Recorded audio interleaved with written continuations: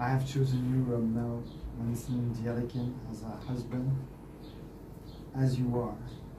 I promise to love you, respect you, encourage you in your triumphs, and support you in life obstacles, in our life obstacles.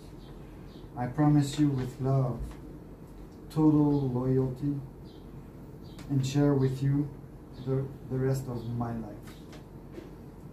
I will be on your side in good and bad moments, in health or in sickness.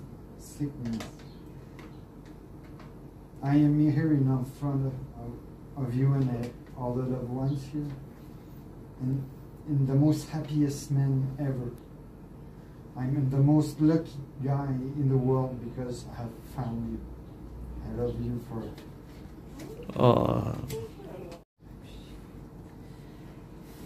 My husband's tip. Finally, our dream of being together is now happening. I always imagine this same scenario over and over again, and now I am no longer imagining things. Our long wait is finally over. We are now here as living proof that nothing hinders love. No distance nor gender required to love each other. I love you, and I am so grateful that I finally found a person that I will value and love me for who and what I am. I love you and forever love you. You are my everything, honey, and I promise that will be my one and only one husband for life, my Steve Kasal.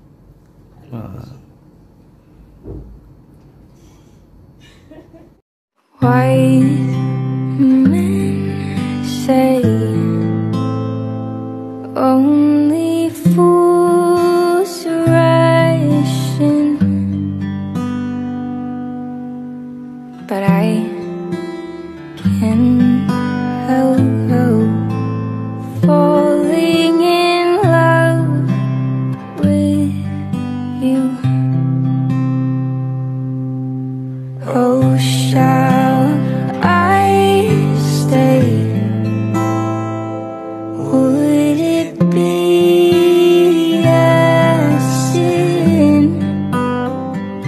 Oh, if I can't help falling in love with you. Go. Pronouncement. By the power vested upon me with the LGBT Christian Church in the Philippines, I now pronounce you husband and husband. You may now kiss each other.